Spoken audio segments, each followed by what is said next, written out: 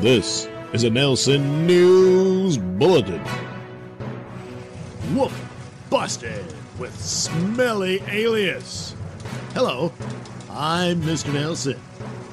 A Florida woman arrested for trespassing was hit with a second criminal charge when, after being asked to identify herself, she repeatedly told cops that her name was My Butt Just Farted. Melinda Lynn Guerrero, 33, was arrested after refusing to leave a mobile gas station in St. Petersburg. Following her arrest, Guerrero refused to provide her name to police, according to a criminal complaint. Cops asked multiple times, but the defendant repeatedly said, "My name is My Butt Just Farted." Officers subsequently identified Guerrero as the accused trespasser, likely due to the fact that her photo and fingerprints are on file in connection with a series of arrests over the past several years. Also, she has Guerrero tattooed on her back.